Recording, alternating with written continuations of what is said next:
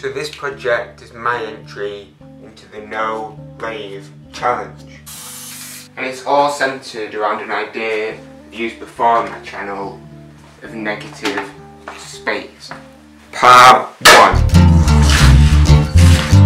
The mould. And I'm going to try and make a few different types, but for right now, the first one involves carving.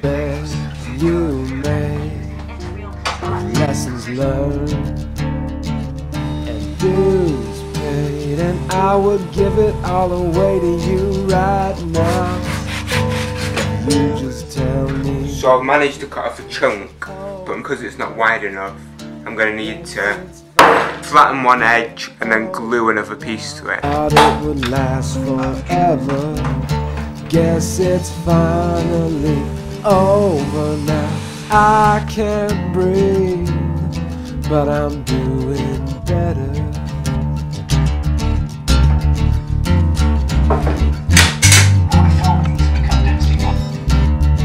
And to explain the point of these circles, my carving method is to take a template, divide it into sections of different depths, and then transfer that to circles on the workpiece. And then I can route out each circle corresponding to the depth, and then use a chisel to finalise the curve. Any sigh is a wound, releasing to the room of senses. So now I need to repeat for the rest of the rings.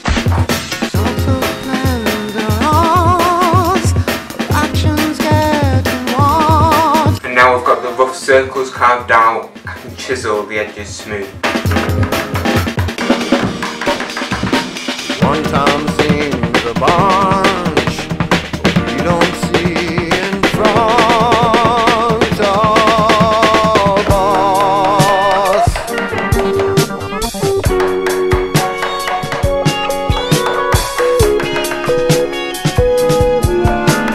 When you do anything, everything's coming to you. And then for the second mould, I'm going to utilise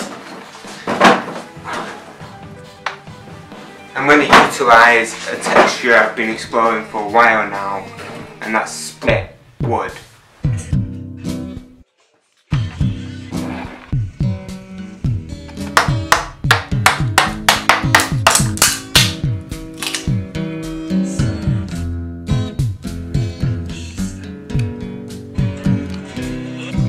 It's not necessarily what someone is, but what your intention is. Well, once I lived a life of a millionaire.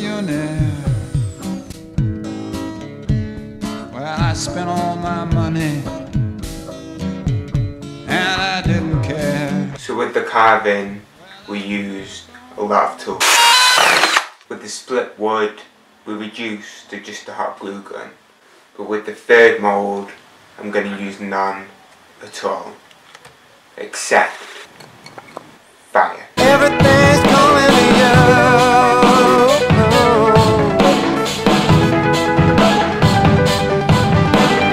When you see a changeling, there's nothing but his appearance. So now the moulds are finished and prepped, we can move on to part 3, making bowls from those moulds.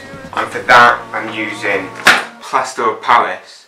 It's cheap, it sets quickly, it's got a really nice white colour, and it picks up fine details really well, like the carve marks in the bowl and the split wood texture. And it's also really easy to mix. I'm just pouring enough water to fill about half of my mould, and then I can add my Plaster of Paris until the mountain develops on the surface. And then I need to mix it, and then once it gets a bit thicker and more viscous, I'm going to pour it into the mould, add an acetate top which has some silicone underneath it to seal it, and then rotate it.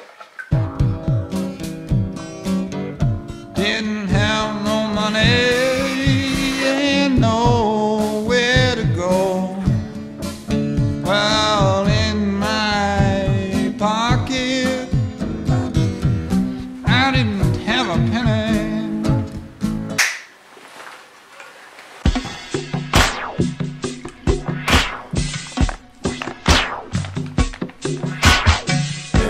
size a wound, releasing to the room of senses.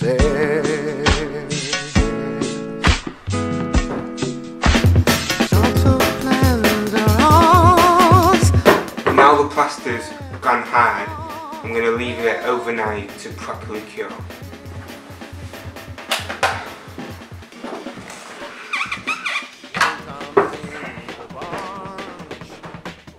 Step 6, the big reveal. When you do anything, everything's coming to you.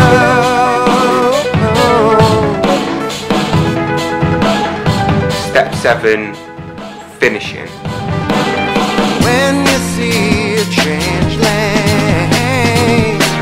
it's nothing but his appearance is all. And it was at this point, right here, that I realised the project had failed. You see, what I'd been able to cover in editing was that I discovered plaster doesn't actually rotate to give you an even thickness. Let me explain. So the concept behind this piece was to make a mould, fill it with plaster and then rotate it. And what this would end up doing is evenly distributing the plaster around all sides of the mould. And then I could cut open the top and leave me with a bowl. But what actually happens is that the plaster clumps together, which leaves you with one extremely thin side and one really thick side, regardless of how well you rotate it. Which is why this one broke as well, and this one is too fragile to take out of the mould. However, I don't think Keith, the guy that ran this challenge, did it so people could make the most technically well executed bowls. I think for that you just use a lathe, but I think he did it to get people to think creatively, to make the thing they want to make even if they don't have the necessary tool. And it's on this basis that I think this project has a massive amount of potential. And that's because even though it didn't work personally for me in plaster, if you took a material which didn't set in lumps, like concrete, or material that's malleable and becomes hard, like clay, you have the ability to make hundreds of different moulds in different textures, forms and sizes from the voids and shapes that surround us every day. So I'm going to end this video here, so thanks for watching.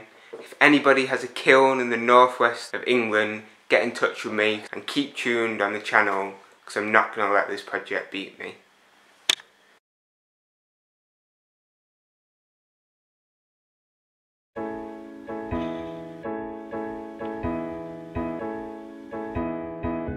So after filming, I redid the split wood bowl and it's worked.